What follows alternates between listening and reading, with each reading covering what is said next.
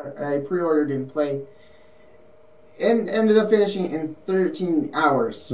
Not too bad, though I'm sure it could be finished faster. Hey Warriors of Lights, this is KBW, here right back with you for another video.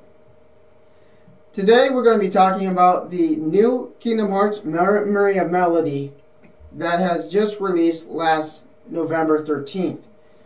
I pre-ordered it in advance digitally, so I was able to get it when it released, and I played it. I believe I finished within 2 days. Ended up being 13 hours of play. It is amazing. It is really good. It's a very different game from the rest of the series.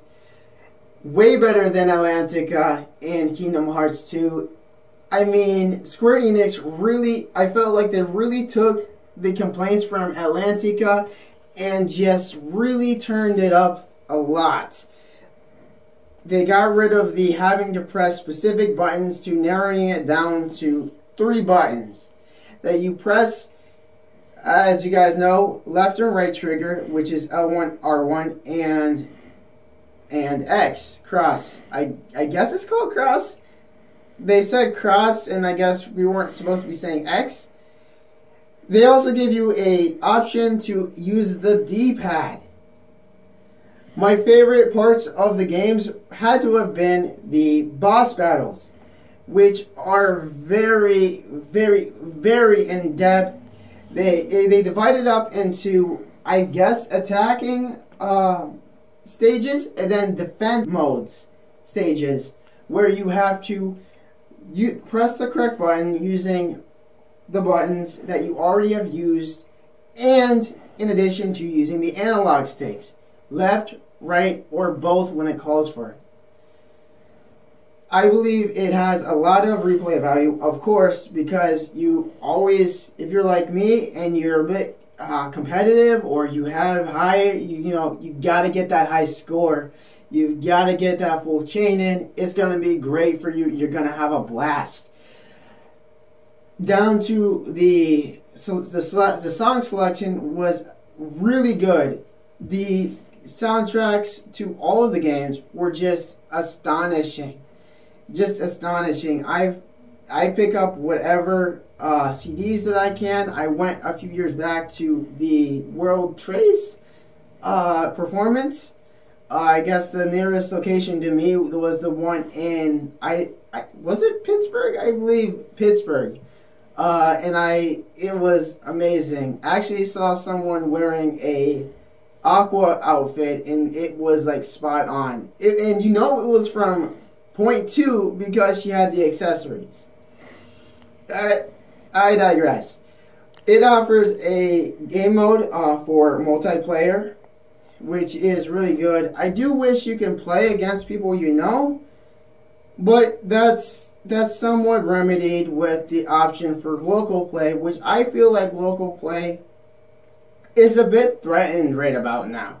I grew up with split screen play, and it just doesn't seem like they're going towards that, and more geared towards an online format. The story was amazing. I was so pissed because you get to the point where Kyrie's there and you're like, wait, where's Kyrie? Where's I can't play as this girl. And then I'm like, yes, I get to play as Kyrie, and then she turns into Sora, and I'm like, are you kidding me? Are you kidding me? Anyway, so it was great. There was only a little bit of additive to the lore, but what it did was really release a bombshell.